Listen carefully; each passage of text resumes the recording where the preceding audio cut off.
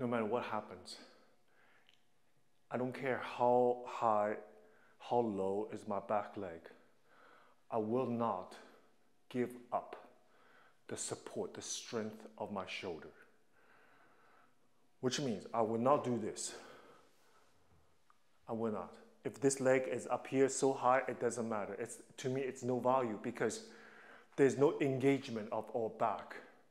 This position, if you do this, this leg is a pure decorative. It's not useful. When you come to the center, when the bar is gone, when you jump, let's say if I'm grand jeté, your body is not going to give you the support for you to land that jump properly. So I hold my shoulder, I hold my back. I use all the tension to hold my back leg.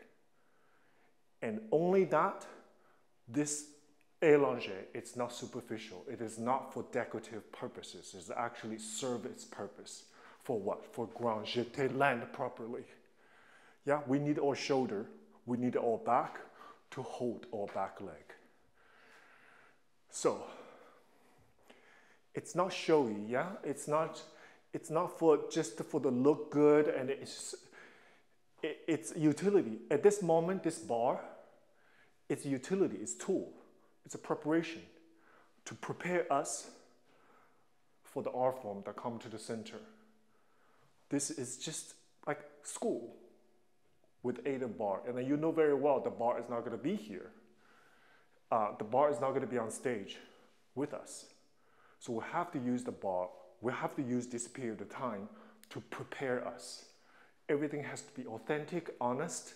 Be honest. I think this is one thing I wanted to say. Be real, be honest.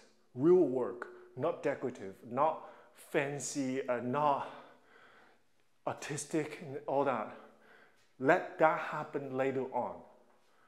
Let that happen later. In the rehearsals with the choreographers, learning a role, that's when the artistic part comes in place. This is what coaching is for. Your coach, your teacher will coach you, get the artistic part out of you. But what we had to prepare for them is to have solid technique so they can coach us. You see the relationship? We have to get ourselves ready now so they can coach us.